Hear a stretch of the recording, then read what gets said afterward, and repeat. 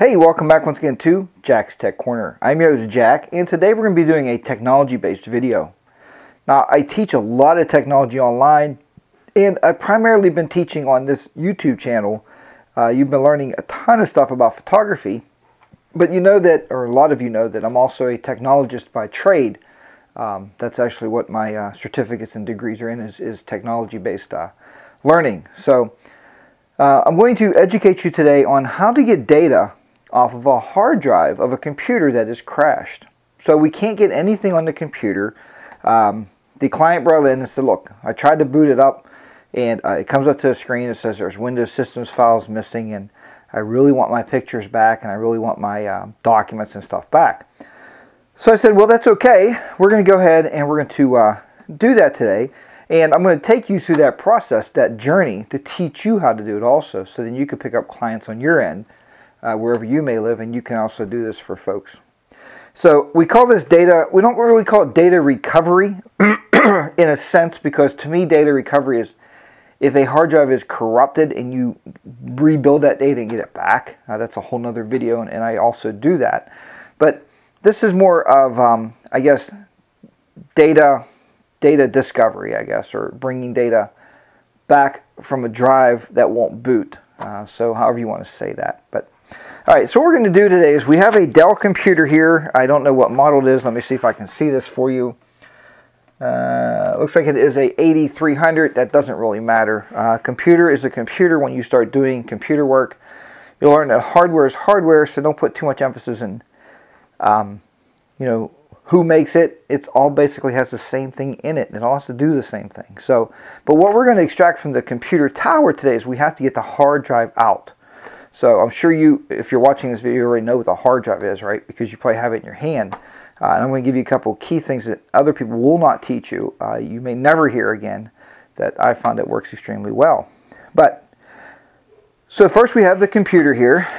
Then we're going to be using something today called the USB Drive Mate. It looks like this. So I don't know if you have one of these around. If you don't, I suggest going to eBay and purchase one. Because what it allows me to do, it allows me to use a SATA drive on the one side, connectors, a 2.5-inch hard drive, which would be like a laptop hard drive, and a 3.5-inch hard drive, or a standard IDE optical drive, which a lot of computers don't have those nowadays, right? Most things are SATA nowadays, or SATA, SATA drives. It also has a USB plug, so once we get the drive onto here, you plug this in, then we'll plug this into our computer, and it doesn't matter what computer you're using, folks. If you're using a Mac or Windows, you can extract data from a Mac or Windows. It doesn't really matter. We're going to just watch and do that today. It's also going to be a part of this video, so don't go away. Also, you need some kind of power adapter, because we have to either power the SATA drive over here, or you can take this out and plug this directly into an IDE drive, is how that works. So that's how that cable works. Then it just plugs into your standard AC outlet. What we're going to do now is, if you've never had any experience with a tower before, tearing one down, you know, people often email me and stuff, say, Jack, you know, what level is this? I mean, can a everyday, you know, we used to call people worked on their cars backyard mechanics. I kind of call that backyard PC repair people. You know that, well, I like computers and I know how to use Microsoft Word, so I can fix your computer. Bring it over. I'll tear it down and work on it. And that's fine, because that's kind of where I put this, as a level one step up from that. I put a level where you've fixed PCs before, you've cleaned viruses off, you've had them open, you've aired them out. Now you're ready to go and take out a component. So, and if you want to look at how to clean the PC, look for my PC spring cleaning video. Couple years back I did that, and it is on YouTube still, so you'll find that. So today we're going to open up the PC here, and we're going to take out that hard drive. So, and what are you going to need for that? Well, what you're going to need is a couple screwdrivers. Usually Phillips heads, not all the time. I'm hoping that's to be the case today. Sometimes with brand new computers, you don't need anything. We find you just pull the hard drives out with a couple rails, and they're plastic. They just pull out. So we'll have a look at this one here in just a minute. So let's go ahead, and we're going to change the camera around here a little bit. And I'm going to take you into the PC, and we're going to look around and get that hard drive out. So let's go ahead and do that now. Okay, so hopefully you can see this okay. What we're going to do now is we're going to go ahead and open this PC up. Now on these Dells, this happens to be a Dell, I believe it's a Dimension. Yes, it is a Dell Dimension. There's two buttons, one on top and a lot of people miss the one on the bottom. You push those and the side of the case actually pulls apart, just like this. Be careful when you open people's computers up, especially like here. I'm in my little studio setting. I'm working on my actual desk where I do my videos and everything. These are really filthy computers when you open them. Even though the people are very clean when you get them from them. I mean, I know these people personally and they're very nice people. The computers suck dust. I mean, they are dust pigs. And if you leave something closed up, imagine if you never dusted your TV and it sat there and used the static electricity and drew dust in for, what? I don't know, a computer might be in your house for 3, maybe 5 years and never opened up. Think of the dust would be on that TV set. Let's go ahead and open this up and lay it down gently here so we don't try not to scratch my desk. I'm sure it has a lot of scratches on anyway. And we are now going to open this up and try to get you inside of it here with an inside shot. I'm going to try to work around here with this camera because I'm working with one camera today. I want to make sure we're getting the angles that I want. Yeah, we are. So right here now, at the top is where all the drives are. If you look here, we have a CD drive. It might have a DVD drive, and a lot of computers have that, I'm sure you realize, because it's just dual drives. There's an old floppy drive, so you can tell this computer is a little older. I can see already with this cable, it is an IDE drive, so it's an older computer, it's an older drive. But now with this one, if you want to look here, we're going to try to zoom this in so we can see exactly what I'm talking about. Let me bring this camera up a little bit more. And we'll zoom in there a little bit. Bring us up. You know, whenever I teach anything, I really want you guys to be able to see stuff here. Try to focus that a little better. Alright. That is the drive right here that we are taking out. This drive right here. That's the bad drive. Alright. You can see here with this particular Dell, there's little rails. These are plastic. So what that's telling me is I can just push these together and I can just pull that drive towards me. And when I do this, what's going to happen is it's going to get hung up on the cable. Alright? There's your first lesson learned. First, go ahead and disconnect all your cables. So let's do that. Pull the cable there. 2, 3, 4. Okay, we're going to pull the IDE cable. And a lot of people said, well, Jack, if I take those cables out, how am I going to know where they go? They basically only fit one place in the computer. So, I mean, you're not going to have a whole hard time trying to figure that out. Let's pull that out. Now that drive is free. The cables are gone. Now just push it on these two tabs. It's just like I said, this is a Dell. There's a bunch of different computers out there. And that is the hard drive. We can see it's a Western Digital. And I'm trying to see here how big it is.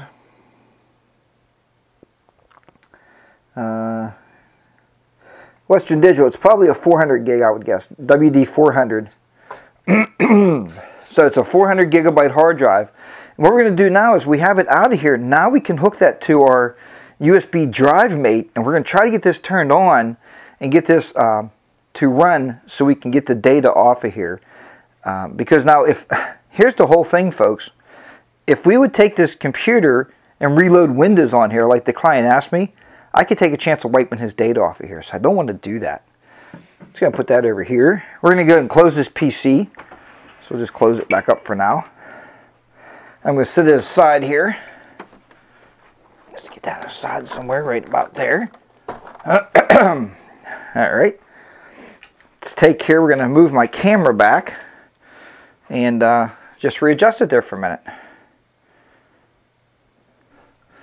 Okay, folks, now we got our hard drive out. You've seen how easy it was to get that out of the case. Just take your time. A lot of these cases are very, very hard to get open. Alright. Now, here's my tidbit of free information. Write this down because you're going to need to know this. And write it down. You can do some research because I don't know if anybody else has ever said this before. I know I told my guys. But the thing about I want to tell you right now is if you have a hard drive and the client tells you this drive has been squilling, this drive sometimes the data I received an email the other day that said, Jack, how do I get the data back? Because the data is jumping. Sometimes I get some data, sometimes I don't get some data. What's happening in there is these are like the old record players. And if you're young and you've never seen a record player turntable, check that out a little bit. But what would happen is we'd put a record on there and the needle would go around. Sometimes the needle would get bad or something happens, or the spindle will get bad and the record or the plate wouldn't spin, or the needle would start skipping. So there's two things that can happen there. One, the needle could be wearing out. Two, the spindle itself could be wearing out and that disc is not spinning properly. It's like spinning and then it kind of stops, and it spins and it kind of stops. Because there's spinning discs in these hard drives, and you probably do know that. Take your hard drive and put it in your freezer. Wait, let's say that again. Take your hard drive, this piece right here, and put it in your freezer overnight. Wrap it in foil? No. Put it in a bag? No. Do we worry about moisture? No, there's no moisture getting in here. It's sealed. It's a sealed unit. But it freezes the plates.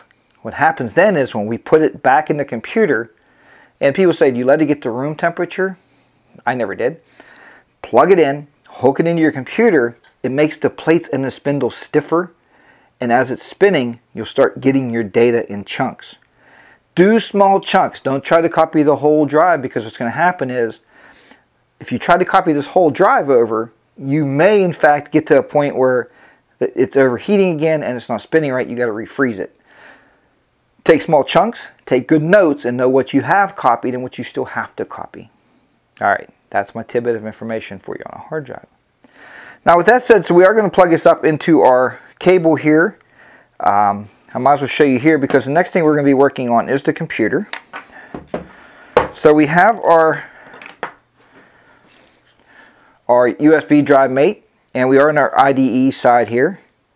The 3.5 inch, and we know that's what this is. There is a little notch, and there's a notch on here. You can just plug it right in there.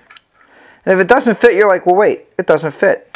Wow, that's what we needed our screwdrivers for. Let's take this plate off, this side rail, because it's kind of hanging us up. It's just a Phillips screw. And I dropped that one on the floor. I'm sure I'll find out one day, right? Okay, let's drop this out here. Pull that rail off. Now we can fit this in there. Just take this, plug it in. It just goes like that. It's plugged in. It's tight. It's ready to go. Some people, if you don't have one of these, tear their computers open, use it as a secondary drive. You can. But remember, if it's IDE and you have a newer computer, you don't have IDE ports anymore. They're gone. Next, take your power plug, plug it into the power side. And I've done this so much I can't tell you that it only fits one way. So you can't do reverse polarity, and don't worry about that. Once you get that done, plug it into your computer, then plug it into the wall. And if it doesn't show up at first time, what you do then is unplug it from the computer, plug it into the wall, and then plug it into the computer. There's no exact science to this. One way or the other, it will spin up and it will start showing you data.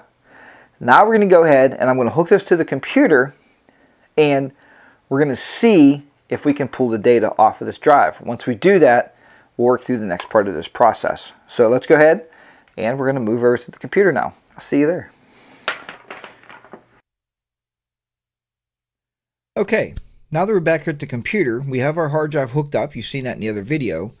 Everything is ready to go. Now we're ready to go ahead and start pulling our data, or whatever pictures or whatever we want, off of that hard drive, and we have to store those somewhere.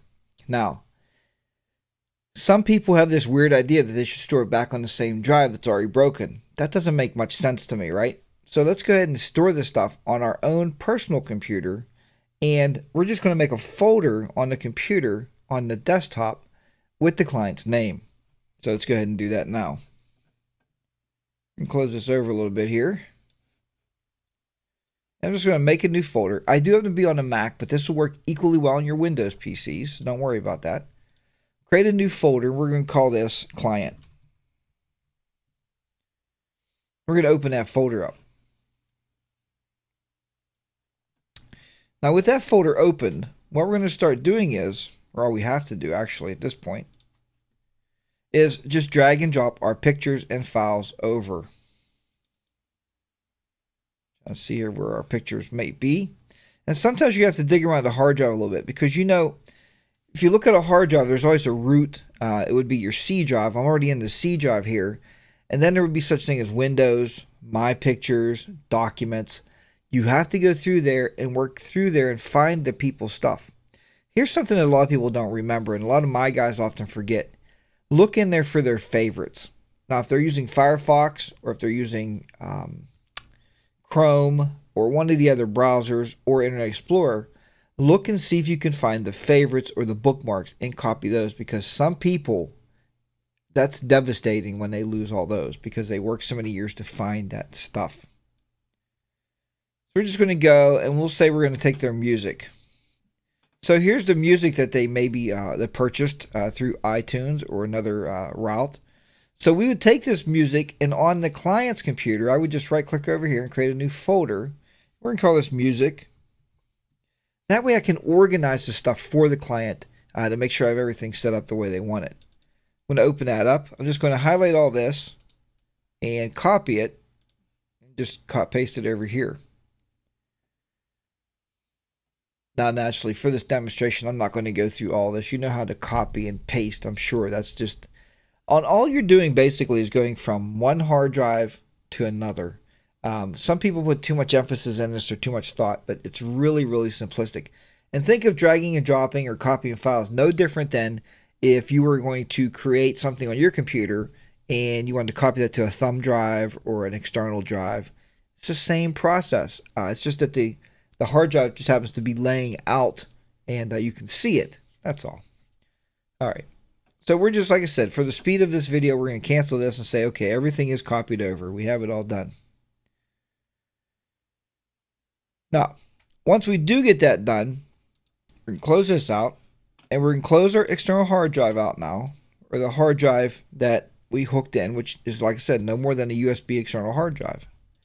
Now you'll take that client folder that you created, and on a Mac, if I right click, I can say burn client to disk, or now you could do that on a PC, right, on Windows XP and further up. You can just right click and say burn this to disk. As long as your computer has a CD or DVD burner in it, I would recommend DVDs. Don't put this on CDs because it's going to be too much data for one. I just know that from personal experience. So put the DVD in your computer or in the tray and do burn client content, basically is all it is, to disk. Once you have that burnt, label it, and I would also burn another copy for yourself. Keep that in your files. Take that client disk to your client. So here's your computer back. You can reinstall the hard drive. You don't want to give it separate. Just reinstall the hard drive in it. So here's your computer back. Here's your disk, and receive your payment. Or if you're doing this for yourself, the best way to get rid of data on a hard drive is a program called Boot Nuke or Nuke Boot. Either one of those. Look for that on Google. Once you run it on there, it basically writes zeros and ones across the hard disk, the whole disk, and nothing can be read from it again.